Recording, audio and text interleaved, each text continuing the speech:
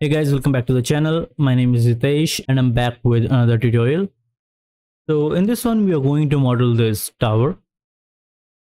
And for the proportion reference, I'm going to take a character model from Maya's library. So if you go to generate and get brush, here in the modeling section, go to this sculpting base meshes. And I'll take this biped and this human body reference. You can also use any 3D model you can find on the internet for the reference.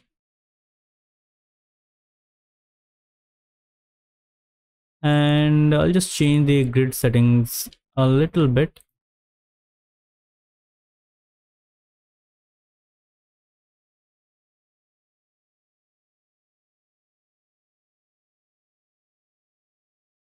Also go to your perspective camera and I'll change the clip planes so that we have a better control of our camera. Now I'll just place this here on the side and put this in a layer. So if you select a model and click on this icon, it will create a new layer and add that object to that layer. And now you can freeze it so that it doesn't get selected. Now I'm going to start with a cube. To create the structure of this tower, I'm going to change the width. Let's take something like, and I'll increase the height.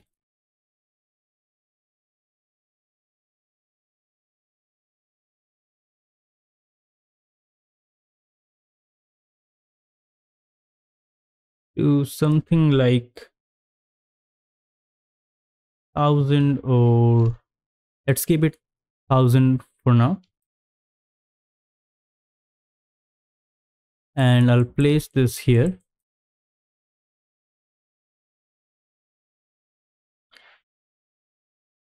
So first I'll just delete these faces, and now we need to create these section. So I'll just add a split and repeat on for side like this. Now we can select all the edges we just added, and we can bevel to create this segment. You can increase or decrease the fraction.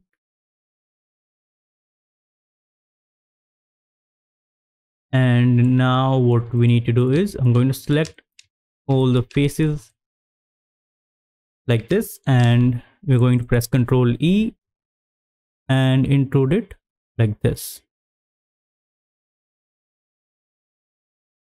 Just a little bit to something like -30.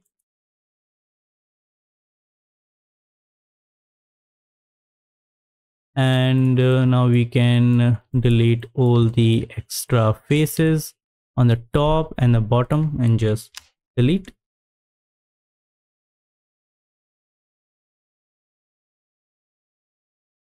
Now I'll just take a multi-cut tool or the insert edge loop tool to create a segment for the door.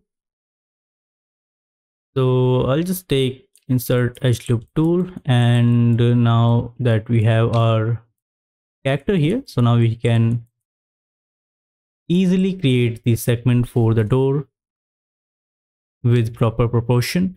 So if the height of our character is this much, we should add the edge here like this.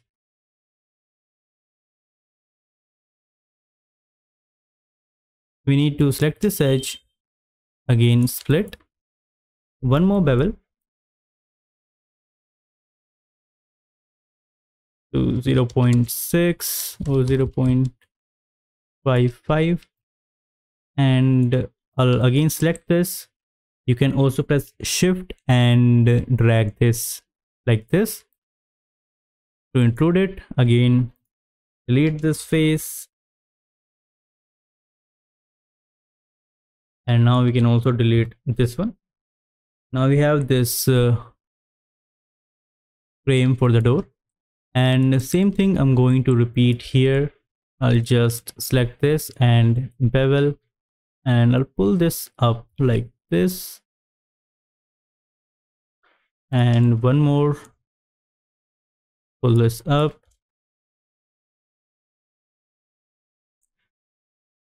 Now what we need to do is that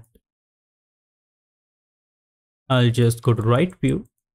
I'll take a cylinder,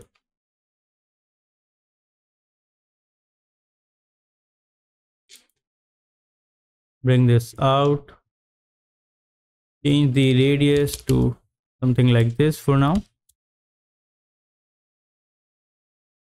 and I'm going to right view again, rotate it, bring this up, and I'll just change the subdivision to something like 14. Increase the radius one more time,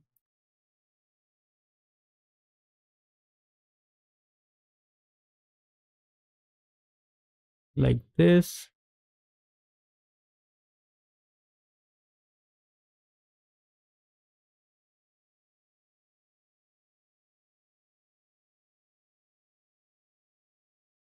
Now I'm going to go to face mode and select half of it, select this border edge,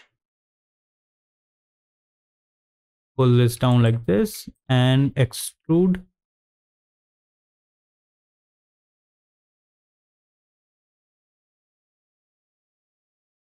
I'm going to fill this gap for now. You don't have to connect it, but what I'm going to do is I'm going to place this inside like this.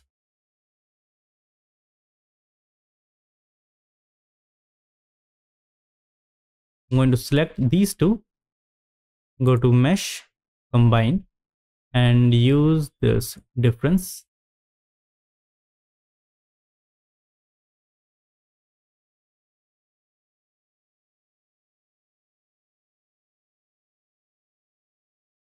I'm going to go to edit, delete by type history, and now we have this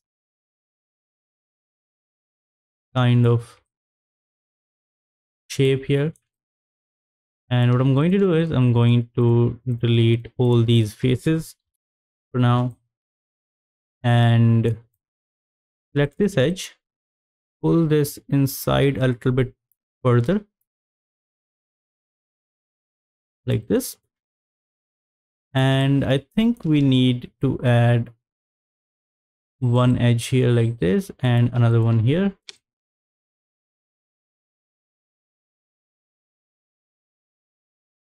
So let's select this and I'm going to place it here.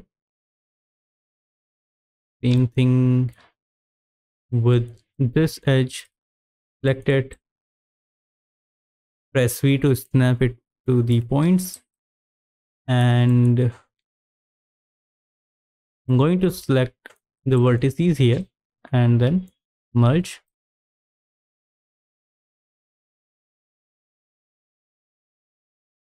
Now we are good to go. And as for this, I'll just connect these two vertices with connect tool and delete this edge. And for this part, I'll take multi-cut tool and connect all these parts like this.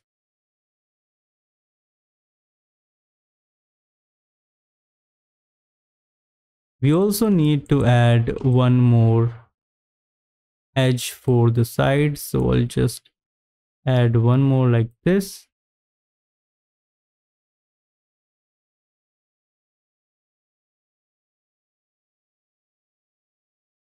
And now we need to remove these edges. So what I'm going to do is I'm going to select everything, then press Ctrl and deselect this edge till here like this. And now we have only selected these edges, so I'm going to delete them. And now I'll just select this and snap to point like this. Now let's go to vertex mode, select this and target weld to this one. Same thing here. And now we are done with this part. Now we have created the frame for the window and the door. Now we need to add this detail on the sides. So I'm going to take a pipe, bring this out, change the radius to something like 50 or 100 for now. I think 50 would be fine. Height to just 60 for now.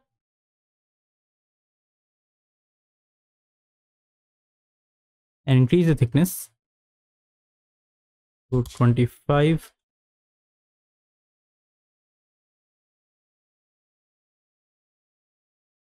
Go to front view and rotate this. Bring this up here.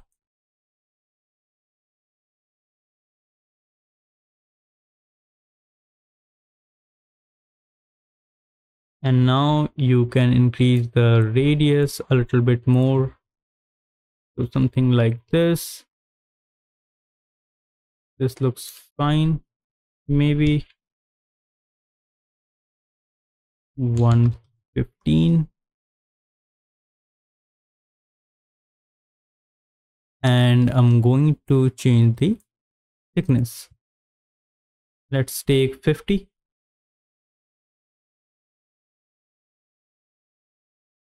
Maybe a little bit more subdivisions. And I'll just go to face mode, select these faces, delete. I'm going to select these border edges, extrude a little bit, and then extrude one more time till the end like this. As for these faces we extruded, I'm going to select them, go to front view again, and press Ctrl E, add a little bit of thickness like this. Go to right view, wireframe mode, place this here like this.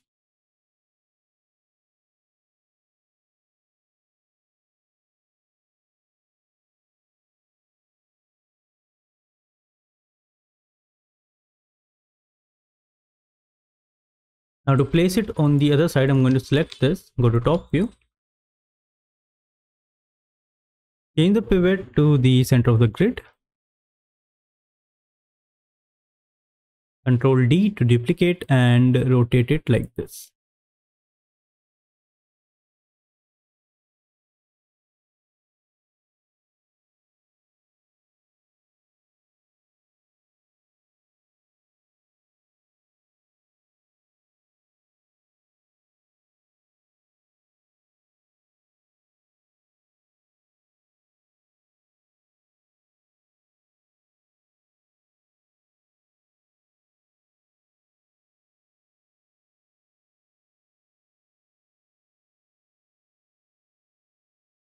Now as for this part, I'm going to go to edge mode, select this, extrude a little bit, then go to face mode and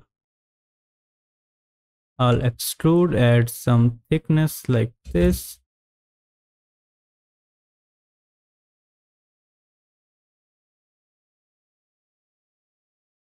And now we can work on the top.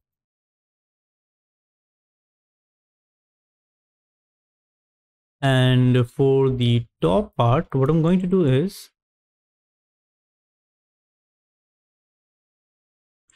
I'll take a cube first for top view, increase the width and depth.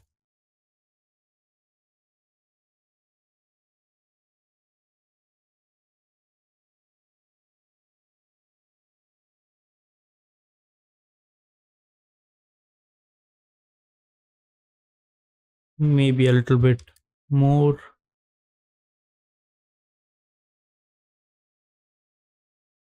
like this. Make sure it's on the top, so I'll just place it here.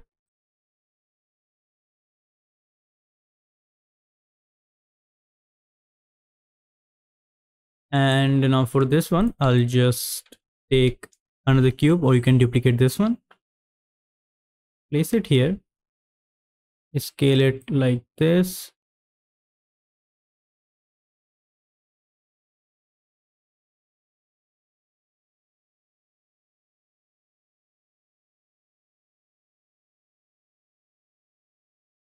go to right view, pull this up,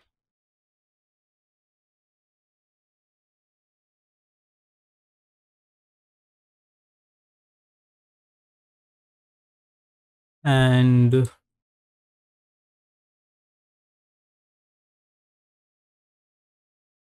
I'll add a edge here. Go to vertex mode, pull these up to make this triangular shape like this.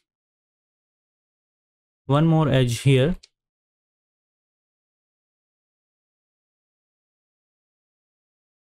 and scale this. Press Ctrl B to bevel.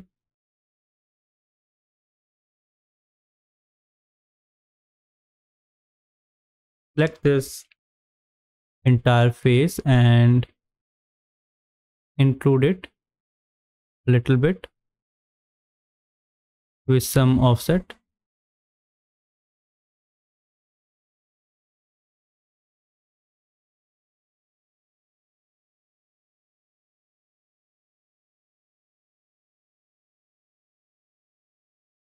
Go to top view,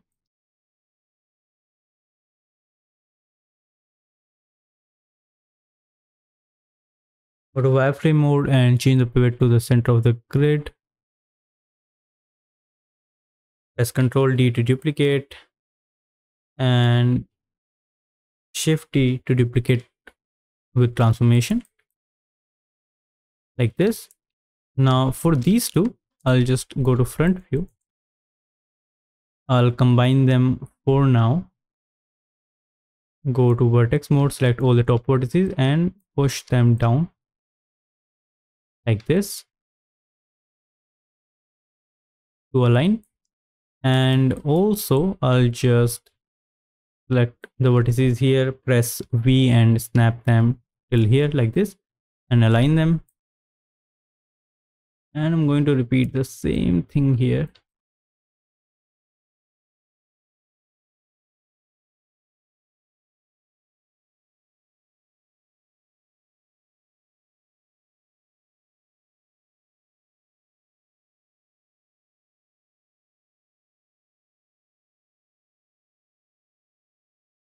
Like this.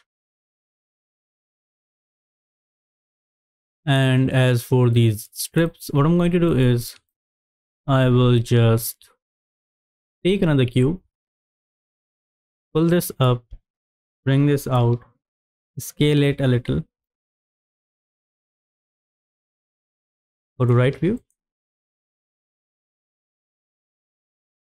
place it here like this.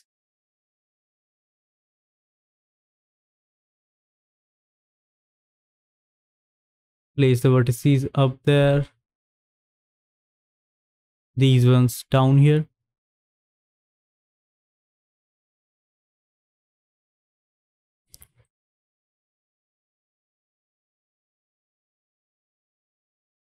Now select the faces on the top and the bottom, delete. I'm going to select these two edges, bevel, like this, and place this here.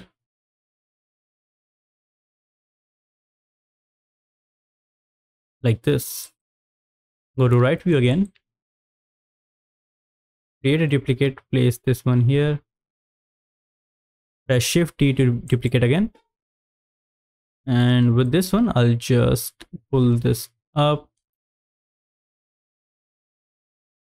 And now you can place all three on all sides. So I'll just select these three, then combine, go to top view, go to wireframe, change the pivot to the center of the grid so that we can easily duplicate them. Press Ctrl D, rotate, press Shift D to rotate with transformation. And for the alignment, I'll just select these, scale them down like this, and press V to snap it to the point like this. Same thing here, select the vertices, first scale, then press and hold V, snap them here, and we are good to go.